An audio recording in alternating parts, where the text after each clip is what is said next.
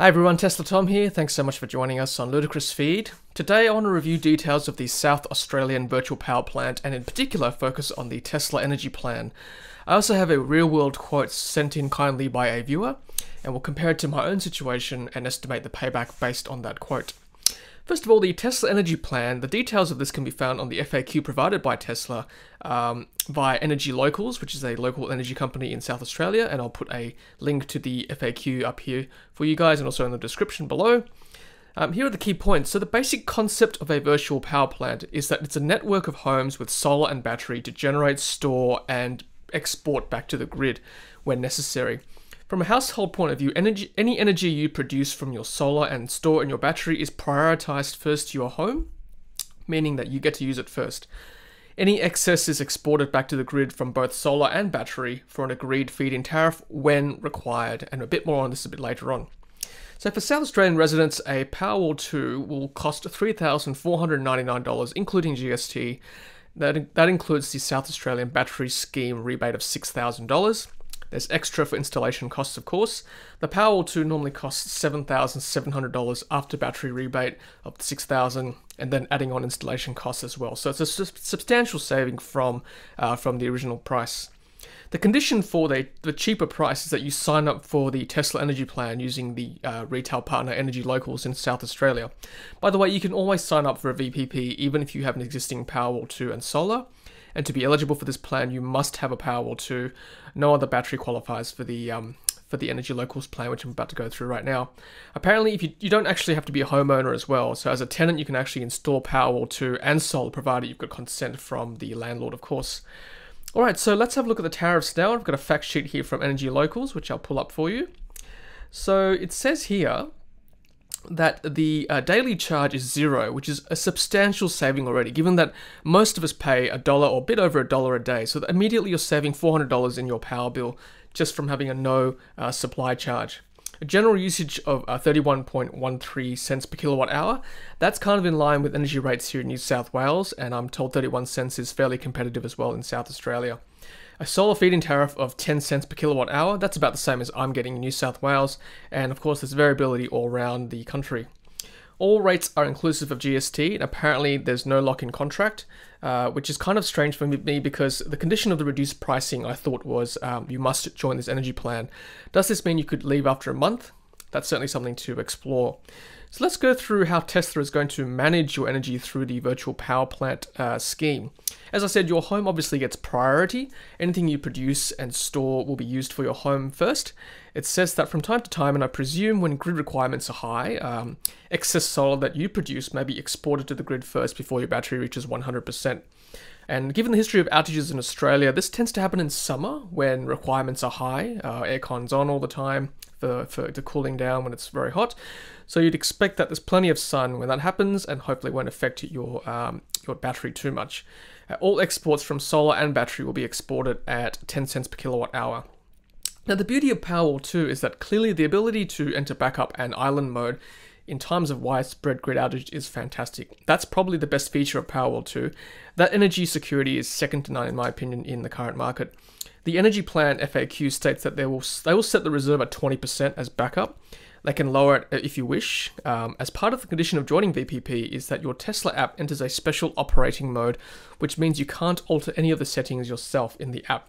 Now, because currently with my Powerwall 2, without VPP, you can alter the reserve, enter off-peak, peak times, so you do lose a sense of control without those functions, but I guess the trade-off is that you're getting like a much reduced cost of installation and hence payback is significantly cheaper, and we'll go through that very shortly.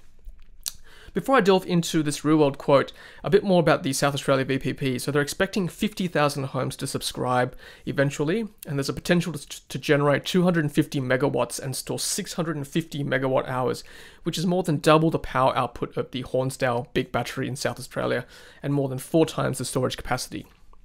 So let's go through this quote, which has been kindly supplied by South Australian viewer Greg. So thank you very much, Greg, for sending this in.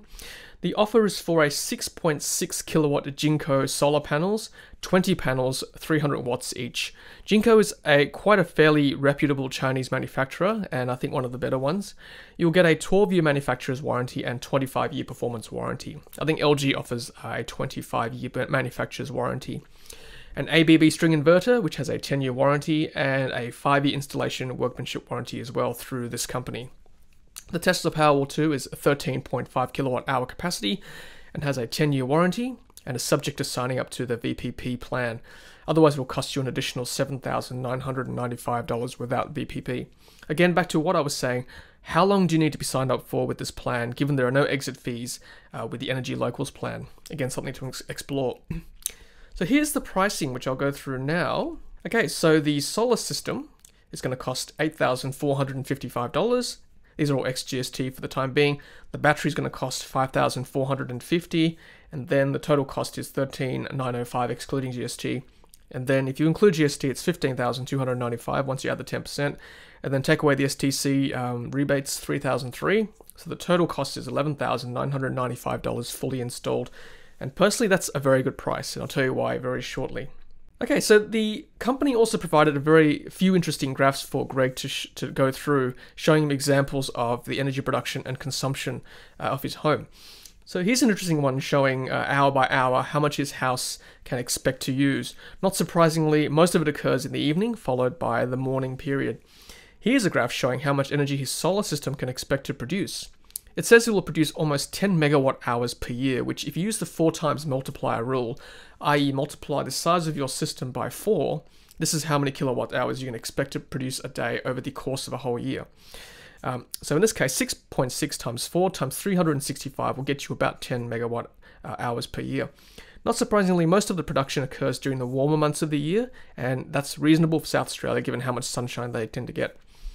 And this chart tells us that with a 6.6 kilowatt system, 265% of energy needs will be covered by solar, meaning that his system will produce more than double what Greg will need for his house. And another way of saying this is that 60% of the solar production will be exported back to the VPP to help the grid as well. So once again, thank you, Greg, for supplying that quote. It's very useful for others to see, and if they're thinking of installing a Powerwall 2 to know what to expect pricing-wise in South Australia using a Tesla energy plan. The last thing I want to do now is quickly apply my own scenario to this initial installation cost. So recently you might have seen a video I did where I used my own real-world data, and I'll leave a link to that video as well for you to look at.